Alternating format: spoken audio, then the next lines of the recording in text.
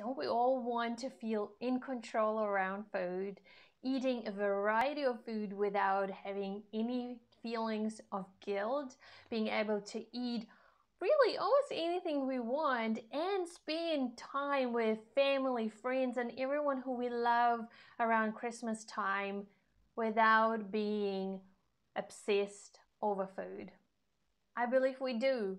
But the Christmas season can be really, really hard for so many of us. So let's talk about how to get through the holiday and Christmas season without binging and overeating on food. If you've been following my work, you know that I talk a lot about triggers, because I believe that's really where it starts. There is always a trigger that leads then to binge eating and overeating urges, and that leads then to the actual binge or overeating episode.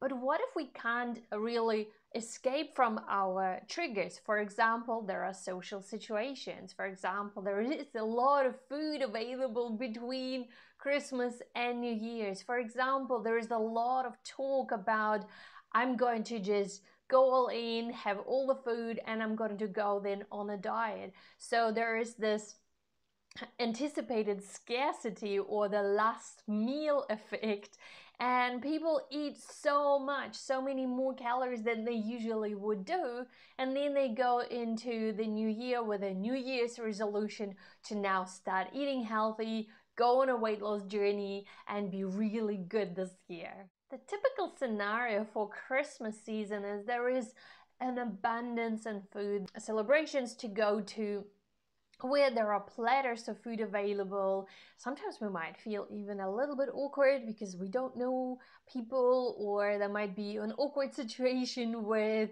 some of our family members. So what we do is we try to avoid that uncomfortable situation and maybe constantly eat food, or we don't feel comfortable in social situations when we don't know people. So what we do is we keep ourselves occupied by pretending or by eating, by drinking, and just end up with way too much. And for those who maybe struggle with binge eating, when there are platters and platters of food available, just a reach away, so we tend to then overeat. Or what some people then face, they want to go social gathering and want to be good, so they practice self-control and have only a little bit of food, but that was so triggering for them. So when they go home, they then binge on the food that they felt they missed out at the party.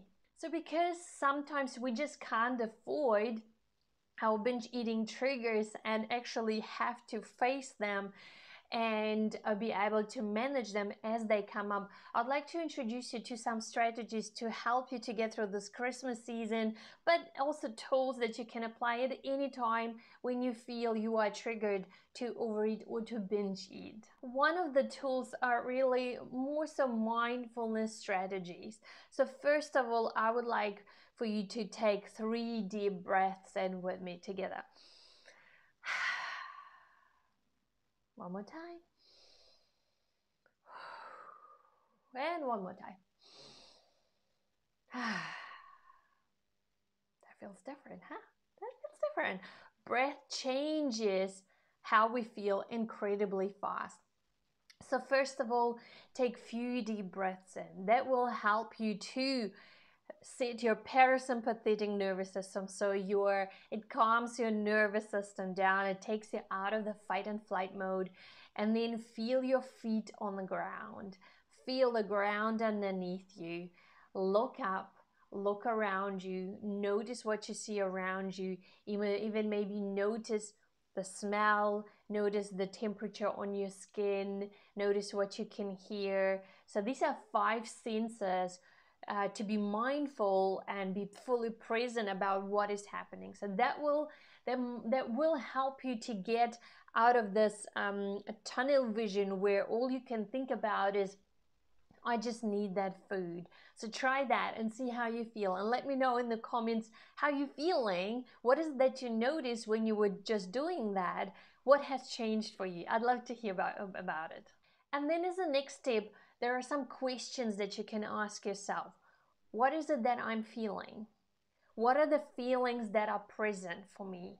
And name them out loud. So give them a name. Maybe it could be, I feel worried, or I feel anxious, or I feel sad, or I feel happy and I want to celebrate. So that can be the reason too why we eat. Or I feel bored. So, and every time I'm bored, I just go and eat because it gives me something to do and keeps me occupied for a little bit. Another question I quite like to ask myself is, what does this situation, what does this feeling remind me of? So what do I connect it with? So that will help you to understand so that maybe you're connecting that certain feeling with a certain situation, and therefore also you tend to eat when you feel these feelings. So it might be repetitive, and you might even find that there is a pattern for you, and it's a learned behavior. So every time I'm sad, I go and eat because it makes me feel good. So we go back into a reward cycle. And this is actually how we create habits as well. Then there is a trigger, so there's a feeling, then there is a behavior, eating, and then there is a reward, so we feel good. And because it feels good, we're going to do that over again and over again, and until it becomes such an automatic behavior for us that we don't even notice how we do it. And this is how we find ourselves at the pantry, standing there looking for something every time we are bored or stressed or worried, or grab into the drawer where all the chocolates are. So this is how we get those automatic behaviors that we can break by practicing those tools, by creating awareness, and then choose how we can respond to that feeling instead of react to it. And then also ask yourself, why am I eating? Am I hungry? Am I bored?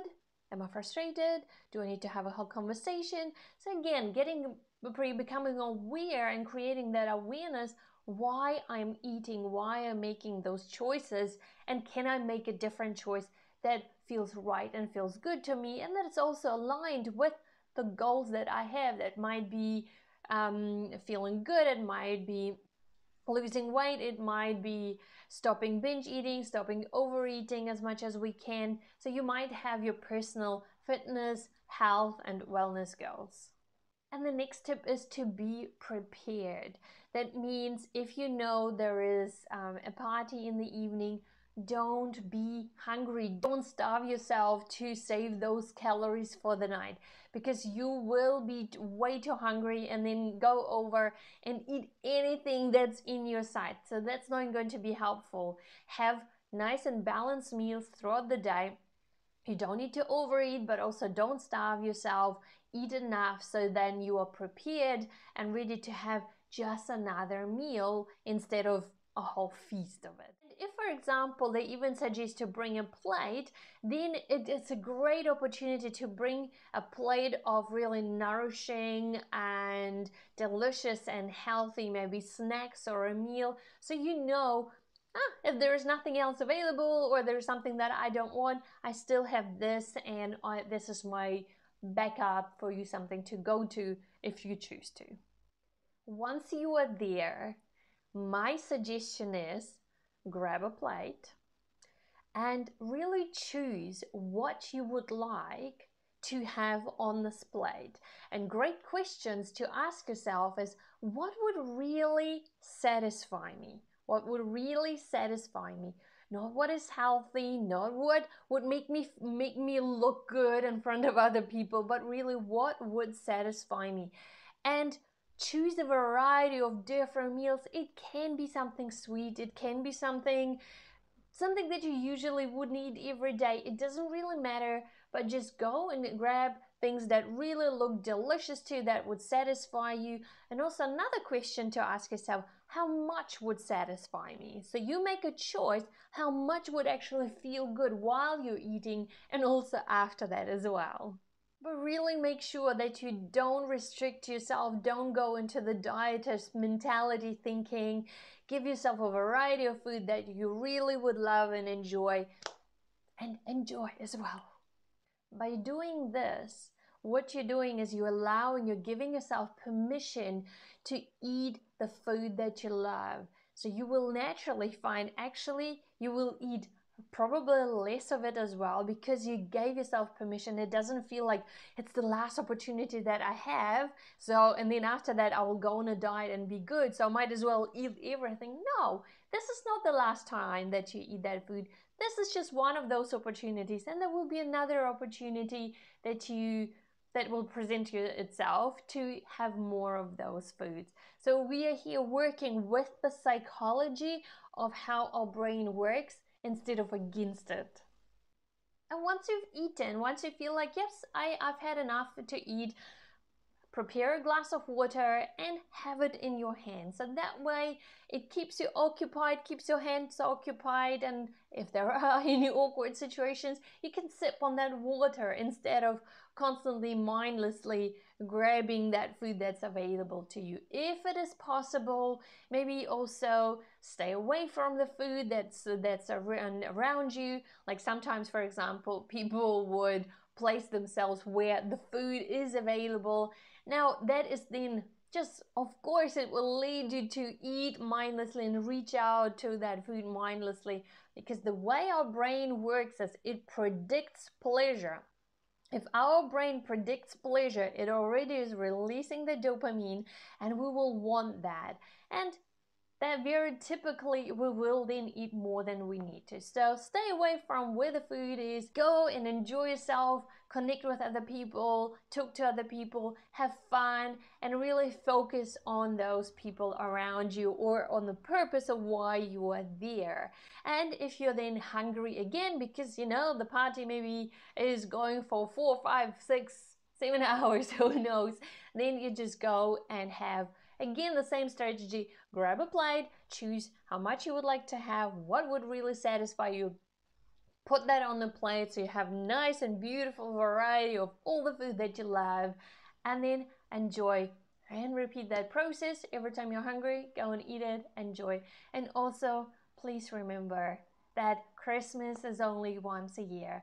Give yourself permission to enjoy this time as much as you can. Enjoy those around you, and don't worry about food as much as it's possible, because Christmas will be exactly the same when we feel in control around food, when we feel at peace around food. Christmas season is exactly the same time as any other day, the same as Sunday is like just another day in the week. Christmas is just another day in our year.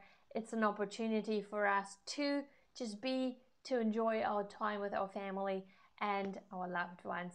I wish you a beautiful, beautiful Christmas season. Go well into the new year, and I hope to see you all very soon again here on my YouTube channel. And if you like the video, give me a thumb up and subscribe to the channel. I would love to have your support. Bye.